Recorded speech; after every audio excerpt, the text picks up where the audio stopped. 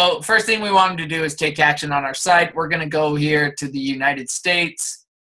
This stuff, I usually just do manual enable. We don't need that on the display campaign. We're going to go $10 per day. Okay, pretty much that's it. We're going to go video.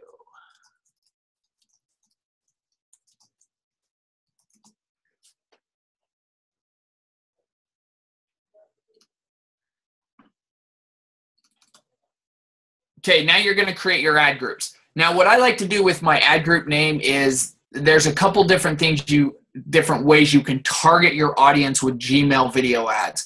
Okay, you can do topics and interests. You can do custom email lists.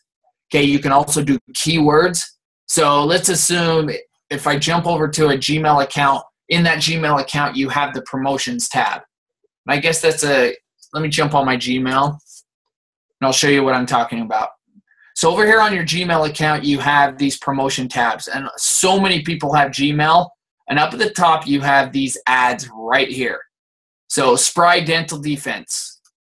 Actually, this is one of our clients. So here is a typical Gmail ad, but what we like to do is do an actual video ad right here. Now, how does these ads get put up here? Well, it's based on the content within your Gmail.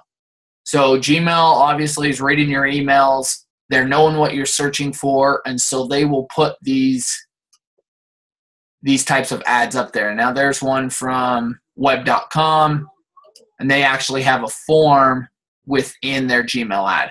Okay, so that's what we're setting up. We're going to show you guys how to create these types of ads, but they're going to be a video ad.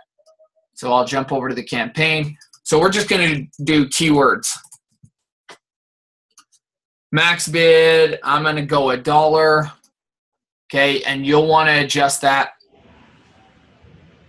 to I'm just wondering with that, with you know, the campaign budget as well as this CPC bid, you did $10 and then $1 here. Is that the kind of thing you'd recommend for someone starting out? Yeah, and it all depends on how comfortable you are within this platform. If you're just starting out, you don't get too carried away. AdWords will blow your budget pretty quickly. So I'll adjust that. I'll go down to 15 cents. Just, yeah, $10 a day at $1. Yeah, that's not that great. So let's go down to 15 cents. That's going to keep it safe. You might not get a lot of clicks, but you can always up your budget. So if you're setting this up, $10 a day is fine, but then put this about 15 cents. That probably is better. Okay. Now, even though you put $1, obviously you're not going to get charged $1. It's just going to give you more impressions.